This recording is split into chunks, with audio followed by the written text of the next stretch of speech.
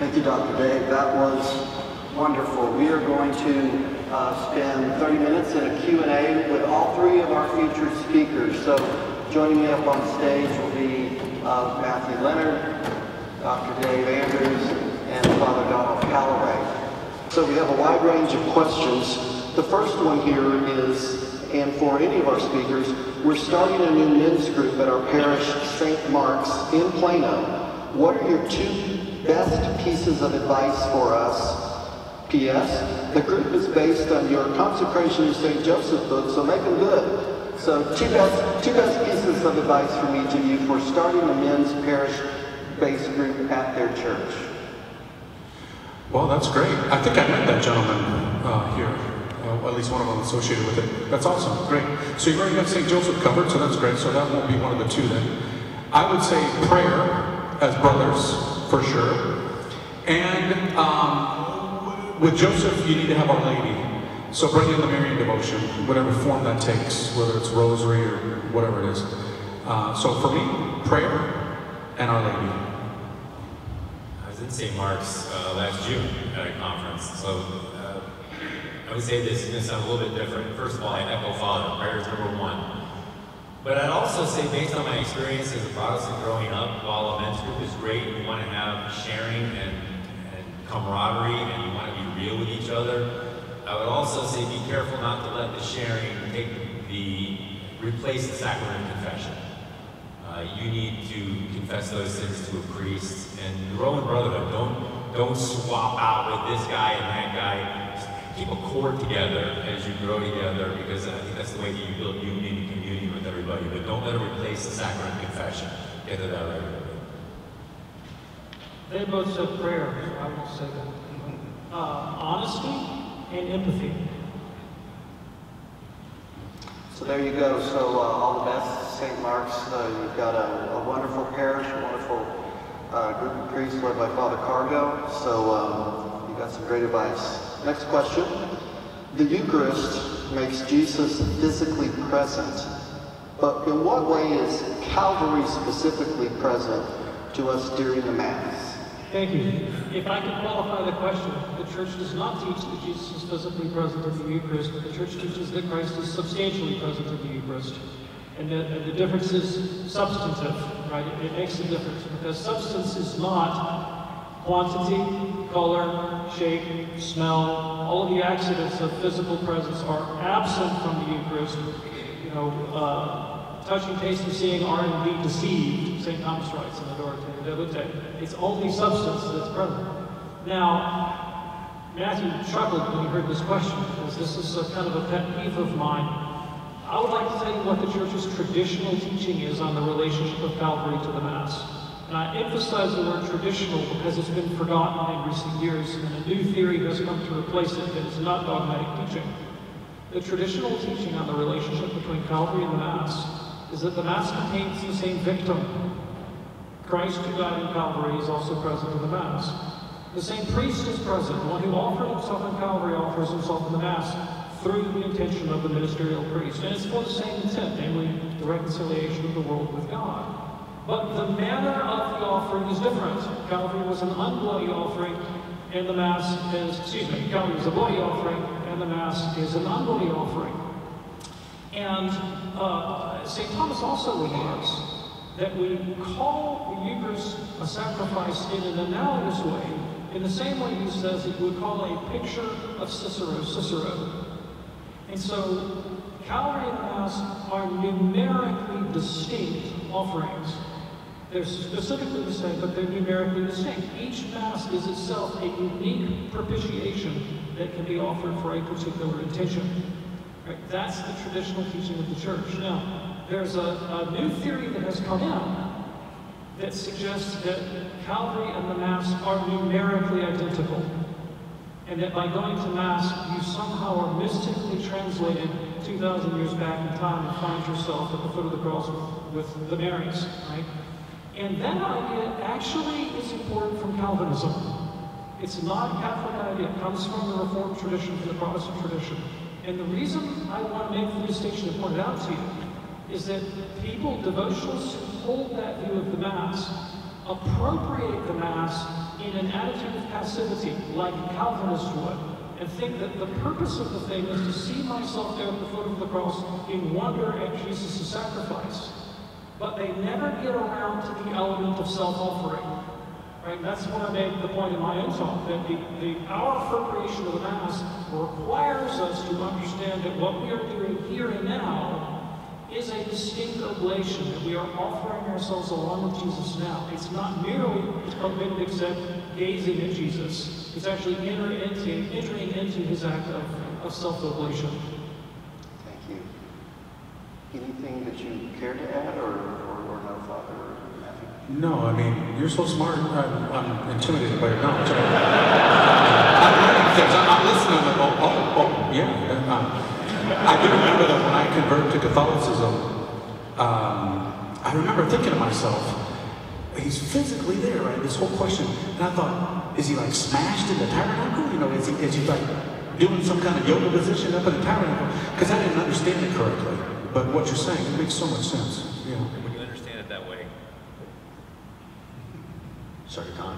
When you understand it that way, it helps you to piggyback on what David was saying. We're supposed to be living sacrifices, right? We're liturgizing in the pew at the same time the priest is liturgizing behind the altar. That's the proper way to understand what's taking place. And so it kind of gets rid of this power struggle between people and the priest, and who gets to do what. We're all participating in this one sacrifice of the Mass. And when you start to see it through that lens, all of a sudden, Mass takes on a completely different meaning for you in the pew. Because again, you're not just receiving the Eucharist, you are giving yourself. And you can't become like Jesus Christ until you learn to give of yourself like the three members of the Trinity. Thank you. Our next question says, my sister has recently stopped practicing her faith and left the church because she disagrees on the church's stance on people who are gay, lesbian, and transgender. How do I go about encouraging my sister to redevelop her faith and practice Catholicism? Well, I mean, this is quite common today. I have many family members that are in a similar situation.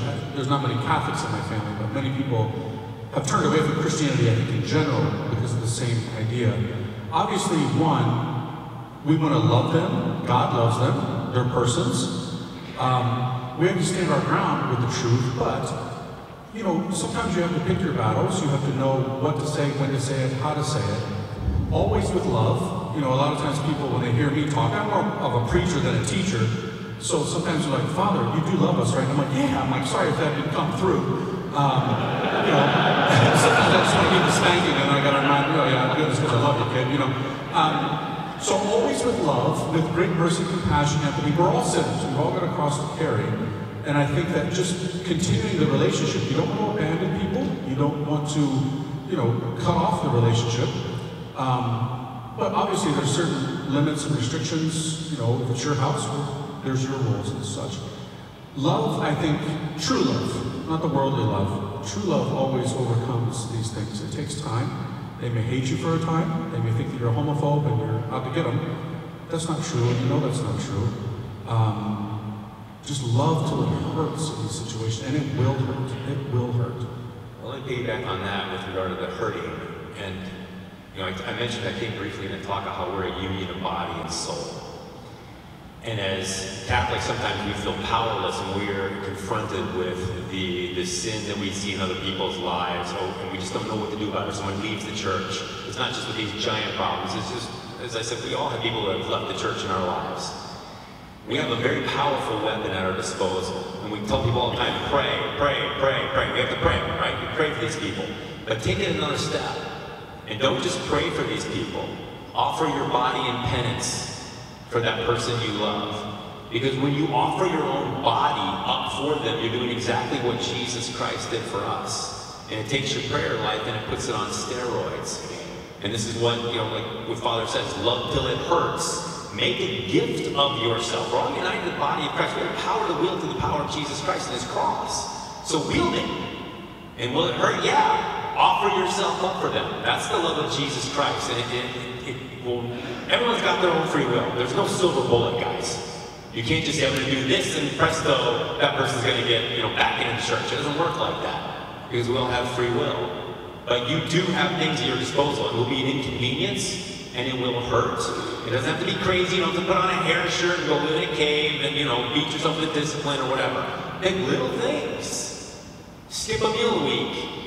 Don't use butter. I think I mentioned something earlier, turn the hot water out at the end of your shower. Say a Hail Mary. Offer your own self up for them, because it widens the channel of grace that flows.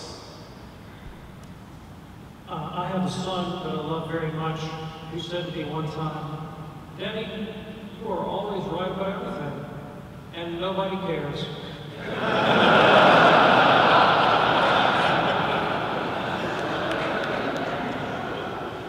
Before I was Catholic, my whole orientation in life as a Christian, because I believed in the Protestant doctrine of salvation by faith alone, I thought the most important thing I could do would be to persuade people to believe the faith through any means necessary. And for me, that was an intellectual way. It was to master Christian theology and become an apologist. That didn't turn out so well for me, by the way. I ended up leaving the tradition that I was apologizing for. But I remember once I had a debate with a relative, and this particular one was about the reliability of the New Testament manuscripts. That's what we were arguing about. And I had just committed almost to memory F.F. Bruce's book, The Reliability of the New Testament Manuscripts. I had all the arguments worked out in my head. And this guy wasn't a theologian, and I just wiped the floor with him. I mean, I demolished him on this particular topic. And I sat back in a self-satisfied way, and I don't know what I expected him to say, but it wasn't this. He said, but David, I don't like Christians. And I thought, me neither, not that much. What do you do with that? What do you do with that? And when I was still a Protestant, I discovered this diminutive Catholic nun named Mother Teresa. And I read a story about her that made a profound impression on me, it still did. Because again, I think from my point of view as a Protestant, the most important thing I could do in the world would be to get people to profess the faith as I understood it. And we would, believe it or not, we would actually have a kind of glee at other people's suffering, kind of schadenfreude, if we thought it could, quote unquote, lead them to conversion. A genuine happiness in like another person's trials, thinking, oh, maybe this is what God will use to bring them around to see the right point of view. And getting them to seal the deal, like that was the important thing. And I read this story about Mother Teresa, where she was, of course, ministering to the dying in Calcutta, and she found this woman who was lying in the gutter being eaten by ants as she was dying. So she takes this Hindu woman, and she brings her back to her home from dying, cleans her up, dresses her, bathes her wounds, and is literally nursing her to death. And, as an evangelical, I was like, okay, now you got her where you want her. This is the time to lay the 4 spiritual laws on her. This is when you try to coerce her into making an act of faith and inviting Jesus into her life. And yet Mother Teresa didn't do that. What she did instead was she let the woman talk. And she opened up her life. And the worst suffering she had wasn't her mortality, it wasn't her dying. It was the fact that her son had abandoned her, and she was filled with bitterness and anger. And through her own love and charity, Mother Teresa brought this woman to the point of saying, I forgive my son. In other words, she helped elicit a moral transformation in the woman, not a religious conversion. And that was the end of the story, and the woman died. And as an evangelical Protestant, I was kind of first aghast, because I thought, well, you blew your opportunity. Who cares if she forgives her son? What she needs to do is invite Jesus into her heart. And but then I was convicted, and experiences like the one I had with the fellow in the debate and others led me to see how my own profound need to always be right, to always have an answer, to be able to best someone in debate, made me into a really obnoxious person. And I realized that I tolerated in myself behaviors with respect to religion that I wouldn't tolerate in any other realm of human endeavor, be it politics or sports or whatnot. Religion was making me a really bad dinner guest. And I saw in the person of Mother Teresa a completely different way to think about the goals of religious life and the tools of evangelism, as opposed to proselytism. And today, I'm only more confirmed in this conviction that with most people, we are not going to win them through argument. But we have to show them that Christians are people that they don't have to dislike, and that we can lead with charity and by the transformation of our own lives. And so that's what I always advise people when they have these situations with their relatives. Like, you know, they may never convert, they may never come back around, but they sure as heck aren't going to do it just because you're right. Nobody ever becomes a Catholic because they lose.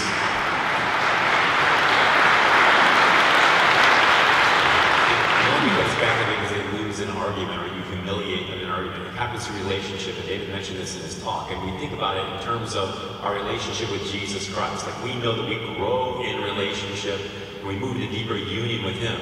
That manifests itself to other people, non-Christians or people who reject the church, through us. And so our own relationship with that person is the conduit through which their relationship with Jesus Christ then grows. So it's all about relationship, and we're walking with them until they get to that point that they can actually then engage with the Lord themselves in a cognitive way.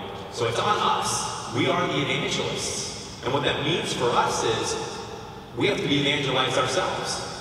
St. Bernard of Clairvaux says you have to be filled to the brim like a reservoir. Because we think it's standing on the street corners and, you know, shouting about the church and we got to know all of our arguments, etc., etc., etc. No, it's being a vessel of the Spirit and being that reservoir that's filled to the brim so that the Holy Spirit, you're so full of the Holy Spirit that He overflows out of you and waters the fields around you so that your own capacity does not diminish. That's how you become an evangelizer, and that's how you get the love that these guys are talking about that's going to draw people in from the life of sin. We have to market corner again, guys. Everybody wants what we have, even if they don't know it. And we show that by our joy and our love while maintaining the line of truth. But you have to have that joy and that love, otherwise forget about it. Anyone who's a convert knows this is how you come into the church. It's through your relationship of love with other people who guide you in. And that's what we have to do with others.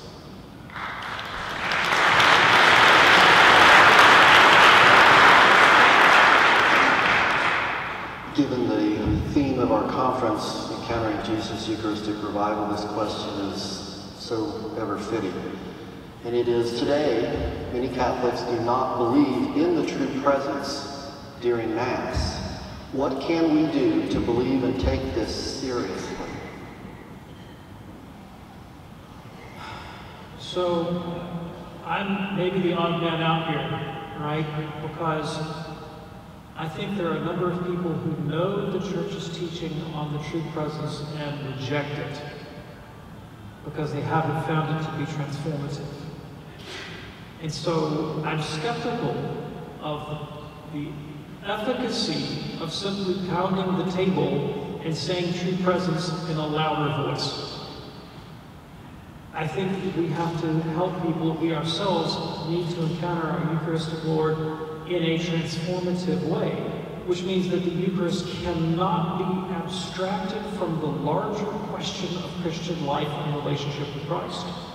We have to go about the disciplines of the spiritual life and be transformed internally. We have to purify ourselves of sin. We have to be illumined in our understanding and be able to find Christ in the persons of our hated ideological enemies. We have to be parishes that people feel welcome and accepted when they come here, and they can sense the love of Christ. Well, see, the biggest problem that converts have, especially Protestant converts to Catholicism, is they enter the Catholic parish and they feel profoundly lonely. And there's a structural and historical problem and a cultural problem with Catholic life where that is a pervasive issue, right? And, simply telling people Christ is really present in the Blessed Sacrament will ultimately fall on deaf ears unless they see how that makes a concrete difference in our ethical, moral, spiritual, social lives. And the only way that's going to happen is if you start to take, and I start to take the Eucharist more seriously. How much time do we spend during the week? Let's just assume for a second you're only going to Sunday Mass. How much time during the week are we preparing for that encounter with the God of the universe? Are we spending the time in prayer? And for that matter, Are you going to daily mass if it's offered? Because if you don't, you're crazy. I mean, seriously. The God of the universe makes himself available to us, and we have an opportunity to go and we don't. And I realized I got a leg up. I mean, Father and I live in Steubenville. There's like, there are multiple masses on a daily basis that I can get my family to. And let me just say, if we go to the mass as a family. We're not always at the same masses because schedules and all that, and I don't always hear angels singing when I take my kids to mass, trust me. It is not beautiful a lot of times, but we go. And we order our lives around it. And one of the reasons we do that is to show our children that this is what our lives are supposed to be ordered around. Even when we go on vacation, we're going to daily mass. And doing that and preparing for the Eucharist is what makes it real in our own hearts. So it does what David's talking about, and it makes it a reality in the way that we live our lives that then attracts people like moths to the flame. You have to have that living fire of love. But if you don't take the Eucharist really seriously and order your life around it, why are we expecting other people to think it's the real presence of Jesus Christ? It's a simple question. Yeah, from my perspective as a priest, I would say, so maybe two perspectives. One, for me and my brother priest, a lot of the burden of this is on us because you call us Father for a reason. So you are like children to us. And children look to their father and they want to imitate him. What they see him do, they imitate, they do. So we need to be reverent during the celebration of the Mass, because when we're not, the likelihood of you not being reverent is going to be duplicated in 1,000 souls. So you need to see us being reverent in the way that we celebrate Mass, in the dignified way that we do it. I think a lot of these things could be resolved if we return to a lot of the practices that were ditched in previous, times, or were done in previous times that have been ditched recently. Now, that doesn't mean we're going back to the 13th century. I'm not advocating that. But there's some key things that could be done that could make a return to reverence is simple. So simple. I mean, I'm all about the Eucharistic revival. That's fantastic.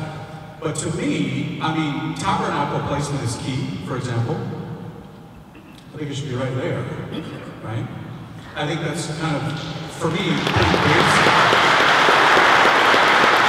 Until those kind of things happen, we can have committee meetings and strategic planning programs and spend like $1 billion on congresses and such, but this is something that just takes 2 men to move. You know what I mean? It's not rocket science. So there's a lot of things like that. Then there's a lot of other issues when it comes to the relationship between confession and the Eucharist. As from a priest's perspective, I try to be reverent, right? But it's fascinating to me how long the lines are for communion and how short the lines are for confession. A lot of people are not realizing the gravity of sin. And we're not seeing this example given, even sometimes by the leaders. The Holy Communion is given to people who publicly profess to be Catholic, and yet they are so far from being Catholic.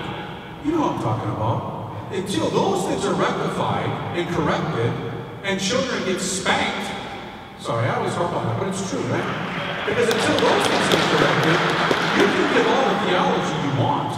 But when the lived example is, it really doesn't mean anything to even the leaders that they give it, so to speak, to the dogs. Remember, even Jesus used these words.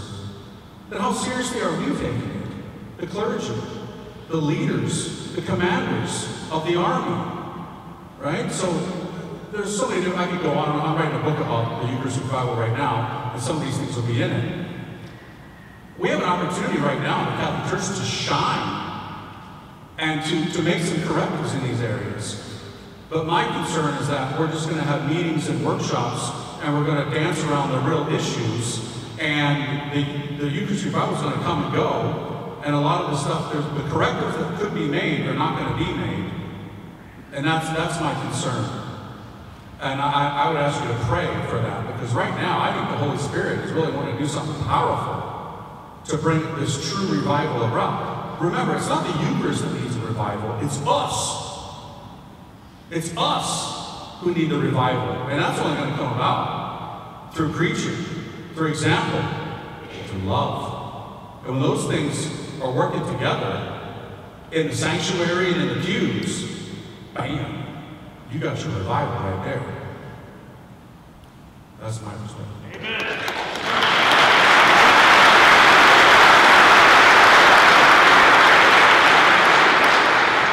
We have time for one more question, and there were several here that all take a little bit further in terms of what fathers can do with their children, so I'll try to synthesize several into this one question. But this particular one begins, I missed the opportunity to lead my family in prayer and religious activity when my children were young. I've taken a more active role now in prayer and the church, but my children are older now and have left the faith.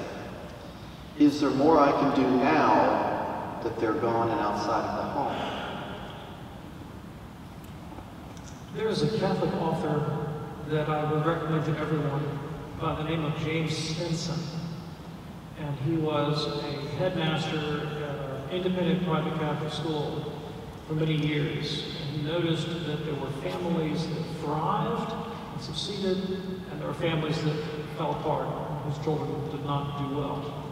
And he decided to make a study of what led to successful families, and compiled over many decades. And he published his findings in a number of books. And the essential core of what he found was that the successful families had a sense of adventure and identity as a family, and they engaged in practices that were occasions to develop the virtues. And I'm not talking specifically about religious practices. For example, he found that the children of entrepreneurs tended to do better than the children of professionals because they were more likely to work with their fathers and to see their parents exercise the virtues.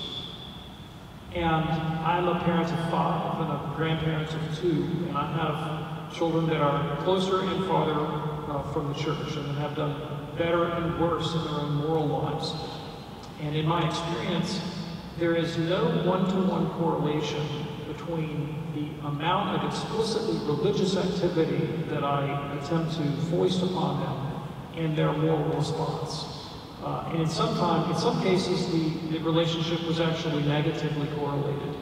When my approach was, I'm going to make sure you understand the doctrinal content and you undergo the rituals, but perhaps my own moral example was not as robust, or my relationship was not as open and as honest.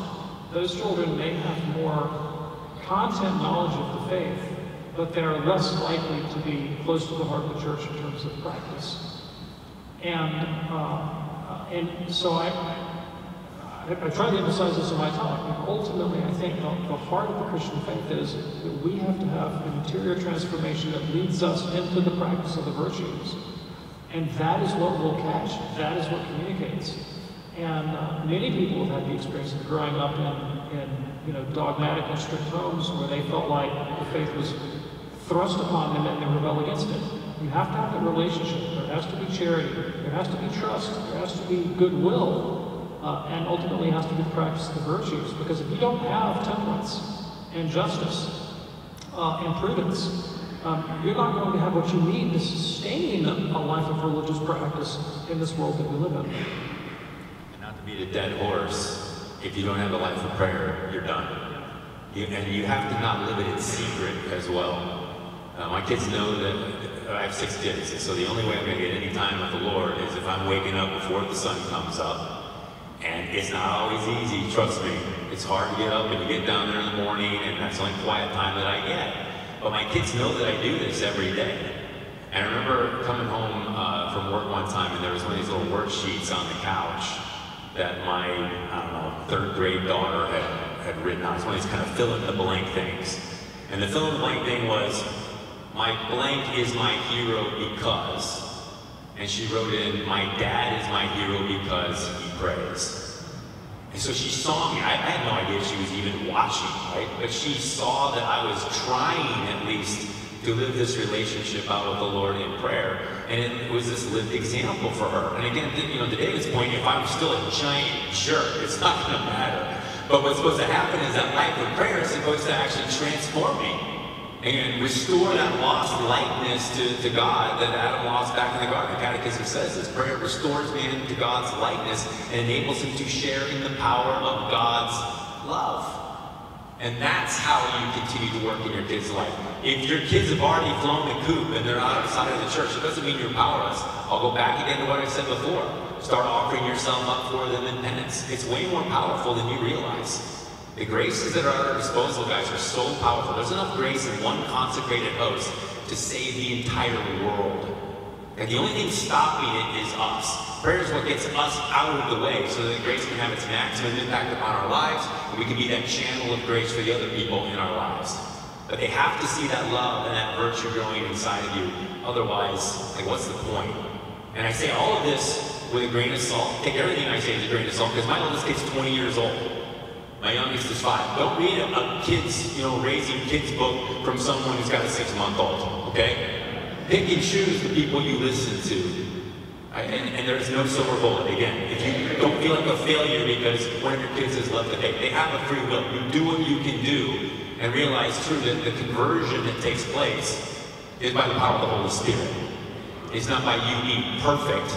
You strive for that perfection, but your success is in the Holy Spirit. Yeah, again, I guess from my perspective as a priest, now a priest for 20 years, I hear this a lot, this particular question. Father, when we were young, in our marriage, we really jacked it up. We did not live a virtuous marriage. We did not live a prayerful example. And now our children are out of the house, and we've had conversions, we've had reversions, we've fallen in love. We're going to daily mass now. We get it. We understand now. But what about our kids? They're not under our roof anymore. They don't have to observe our rules. They got free will, right? So just the frank truth here. You may not be able to do much other than this, and this is powerful. Suffer. That may be your cross. What you don't want to do is deny that you jacked it up. You screwed it up. Because a lot of people come and they think, but Father, we sent them to Catholic school. Oh, that's good. Sadly, most Catholic schools today suck. Unless you vet those teachers, you may have, Sister Social Justice who's more concerned about trees and, ecology and whatnot, and not really teaching them the substance of the faith. So you were forking out money for their education, and that may seem good, because I have people come to me as well, and they'll say, Father, we did everything right. We sent them to Notre Dame. But the kids know more about football than they do at Notre Dame. They are late, right? You may not be able to do much once they're outside of your house. But what you can do is more than you can do, because you can unite your suffering, a form of carrying a cross, as a parent to those grown-up children that is going to crucify you. It's going to hurt. Because now what you have, you realize they don't have, and you're going to see it. And there's going to be times you're going to, maybe make the mistake of wanting to ram the catechism down their throat at Thanksgiving. That's not going to work, obviously. You're going to have to suffer through watching them go through years of unhappiness and searching in all the wrong places, while you know where it's found, but they don't. And that's a heavy cross. How many moms and dads I now talk to as a priest that share this with me? But you know what? You've got a pulse, you've got hope. You can make those sacrifices, do penance, mortification, carry that cross. That is your cross to carry. Carry it. And it will force you down. You will fall many times, just like our Lord did walking to Calvary. It's going to take you to your passion. But it's going to be for your own benefit, to make reparation for you jacking it up. Because maybe you did. Say it call it by its name. You jacked it up. Carry that cross now. Make mortification for your own faults. And united with Christ now, your sufferings can be beneficial for them in God's time. I mean, you think about, Monica and St. Augustine, right? Wow, how many tears? How many tears? And then when God's time comes, it's as though Monica put up a bucket. God said, now's the time. Boom! And Augustine has such an amazing conversion. Pray for that. May take longer than you expect. I always like to tell mothers in particular, us men, we deal with it differently. You know, we go through this and they're like, yeah, he'll come around, now you don't worry about it. You know?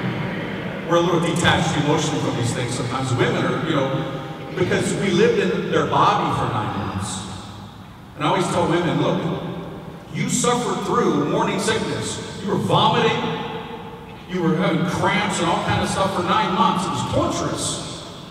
But you saw the birth of that child through the pain. And through all, and then when you held that baby in your arms, all that was forgotten. You were smothering that child with kisses. Well, helping to give spiritual birth to a child could take 9 years, 19 years, 29 years. That's just how it is. So be willing to do that, brothers, here, if you jacked it up in the past. It's not too late. But now you have a different form of a cross to carry. Carry it bravely and boldly, and never give up. As long as you have a pulse, you have hope. And allow yourself to be crucified with Christ for the salvation of your children. Amen.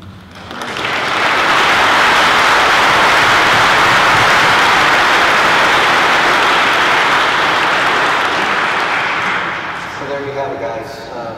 We're not able to get to all the questions, but we'll send those extra questions to our 3 speakers, and we'll work to get some answers back to you for those that weren't able to be addressed today.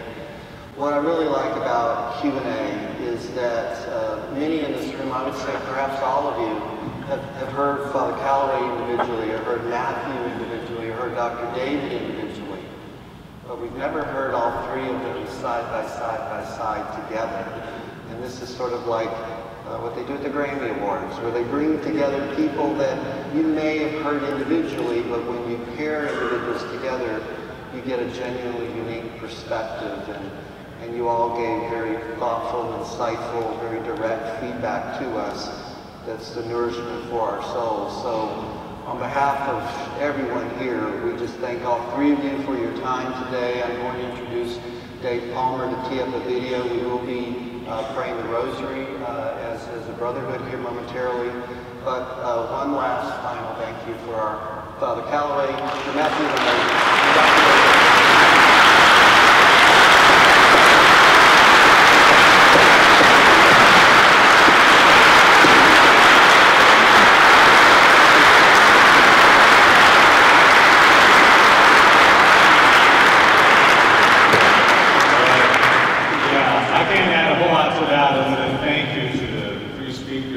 also to those who asked those questions. Those were fabulous and very practical.